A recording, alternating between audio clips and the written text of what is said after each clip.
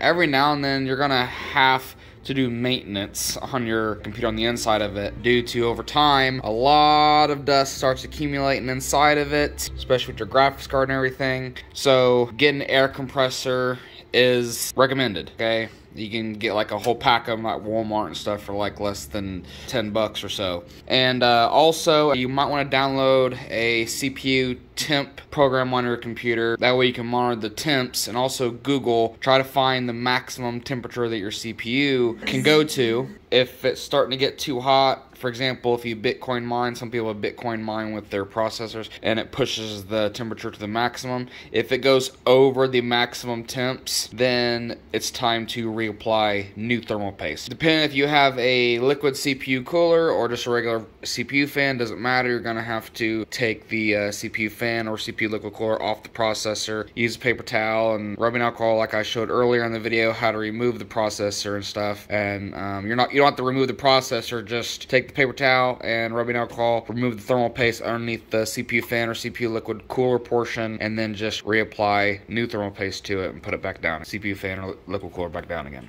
And like I said, the rest of computer parts you should recommended to. If you want to unscrew everything, you can. You don't have to unscrew the motherboard, but some fans might need to be unscrewed so you can air compress all the dust out of it. And especially with your graphics card over time on both sides, actually. This is an RTX 3090. And also with your CPU liquid cooler as well. So you might have to unscrew the whole fucking radiator off, take the fans off, and then use an air compressor and then blow the dust into those as well, as you can see. So, like I said, you can get these a pack of these at Walmart for like less than 10 bucks. But make sure everything is completely unplugged from the computer before you mess with anything on the inside of it. And as always, make sure that you touch them metal constantly. Any type of metal to get rid of all the static electricity in your hands when operating inside of a computer as well. So I took the liquid CPU cooler bracket off, as you can see. Well, the part comes from the radiator filter or whatever, right?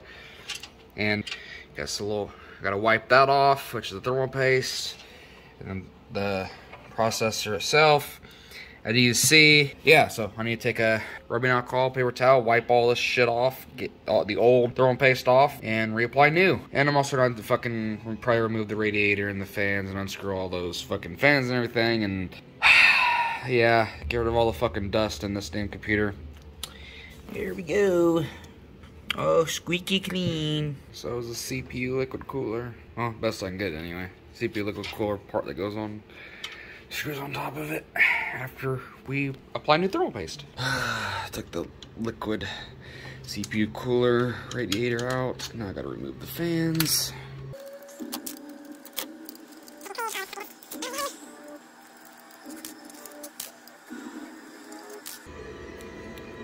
Look at that. Oh my gosh.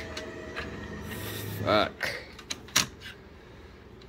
No wonder my CPU went to 95 degrees Celsius when 94 is the max. Fuck ton of dust under the radiator of the liquid CPU cooler I'm gonna have to clean out. If I don't remove this dust, well, that it's gonna have trouble blowing the hot air out of the case and away from the CPU properly. Pretty fucking gross. Holy crap, look at that. It's just, oh my gosh. Wow.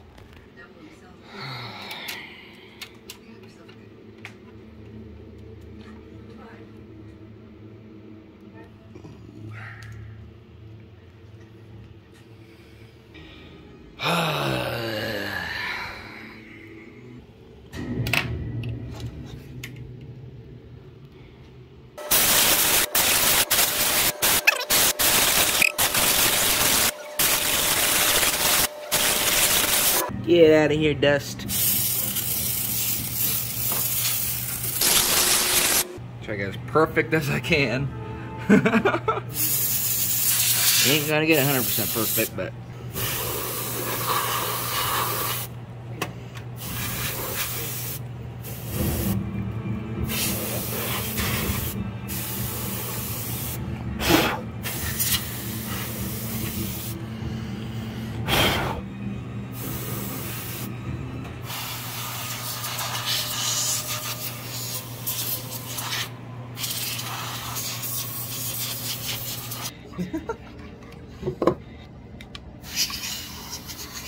Woo-wee.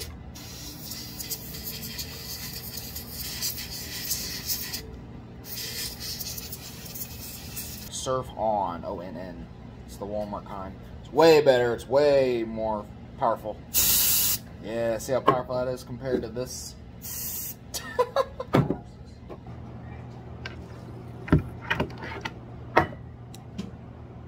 Ew. Ew.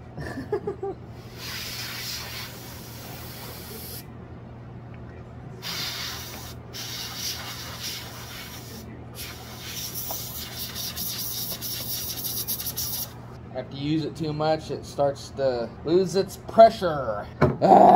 One thing I hate about air compressors, they're so retarded. It's a good thing I bought a pack of 4, so when one gets too cold and loses its air pressure, I can use another one. And I'm not using a needle this time because needles suck. Well, straws, whatever. Much more powerful and has a wider spread of air without it.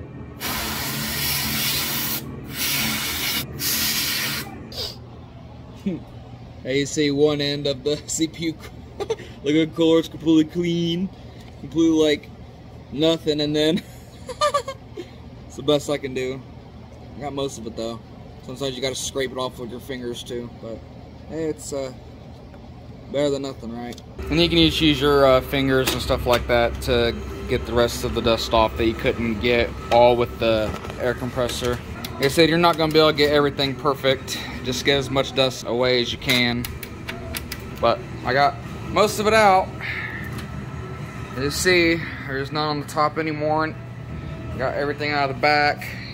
Just wipe whatever's left off. And do the same thing for any fans. Remove them with your screwdriver. Get the screws out of the case and then screw them back in.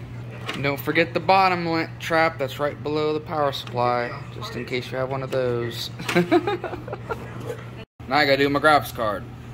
Like I said, you're not gonna be able to get too perfect, but you know, it is used, and whatever you can't get with the air compressor, you can just use your fingers. Okay? Alrighty then.